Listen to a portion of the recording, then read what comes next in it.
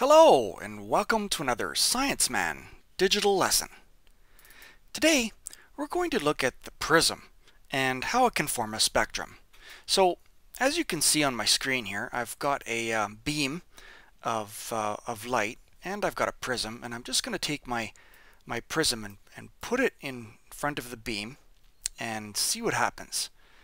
And well, we're not getting much of a prism, but a prism effect. We're not getting much of a spectrum, but those of you that are sharp will notice that we have yellow light here, and this yellow light is monochromatic. It's only one color. So what we need to do is change that yellow light to white light.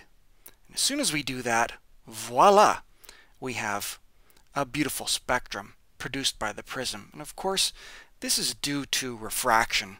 The white light, as it enters the prism, is refracted due to the difference in density from the medium outside the prism to the medium inside the prism and then outside again.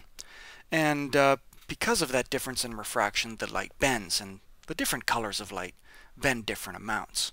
Now, one interesting fact about this bending of the light by a prism is you'll often see textbooks show and claiming this was done by Isaac Newton, using another prism to recombine the spectrum into white light. And often you'll see this done with the two prisms separated by a distance, with one prism upside down and the other one right side up, something like this.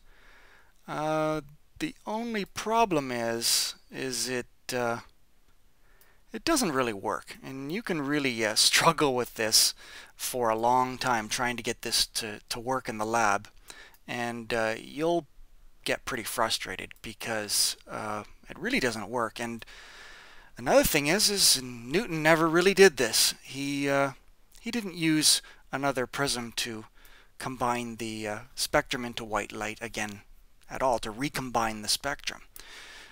So that is one of those things that just got into textbooks that shouldn't be there.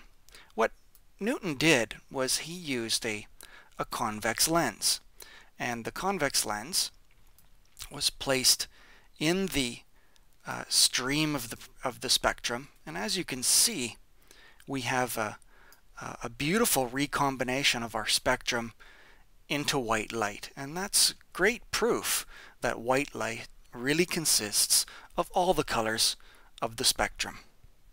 So thanks a lot for viewing this digital lesson. Just a reminder that these digital lessons are often made with the help, like this one, of a great simulation program called Yenka, and you can download it at yenka.com.